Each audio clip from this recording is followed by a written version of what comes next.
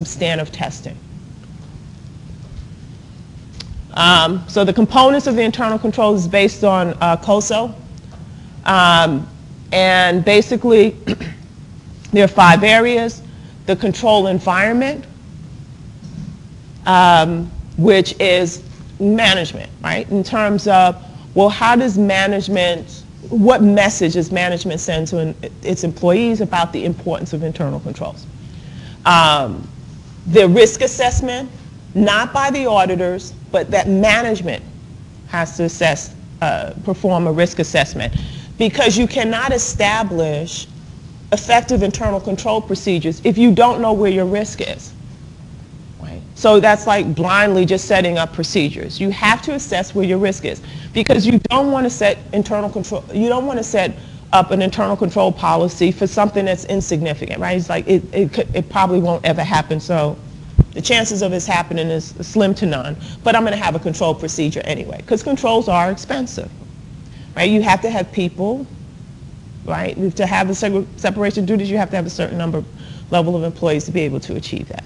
So management should put their effort toward where they have the greatest risk.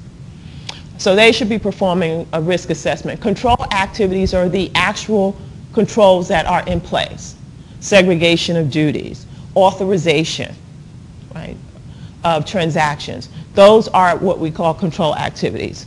Information and communication is, as it says, the information and the communication with, say, for example, if you have an internal audit department, how are the results and who are the results communicated to of those audits? I think I said before, when I was an internal auditor, my department reported, or my director reported to the treasurer of the company, right? Because in that company, they wanted it to be independent. So we did not report to the CFO or the controller. We reported directly to the treasurer. The treasurer had no responsibility over financial reporting. How is it handled?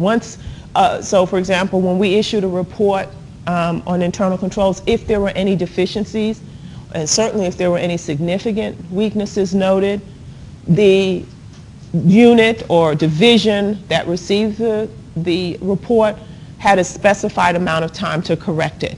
If it was a significant enough weakness or deficiency, a material weakness I should say, they had to have, before we actually left the division, they had to have come up with a plan to address it. Right? That was a part of the report that we issued.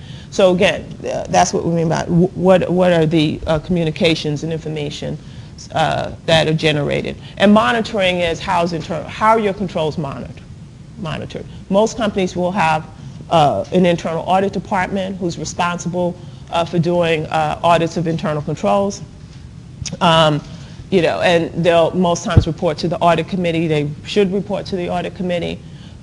So there's oversight. The monitoring is the oversight of the process, because an auditor is going to look to see what is management doing, right? You don't want to find out as management that you have internal control issues when the auditors come in and tell you that. And that's a red flag for the auditors as well, that if management's not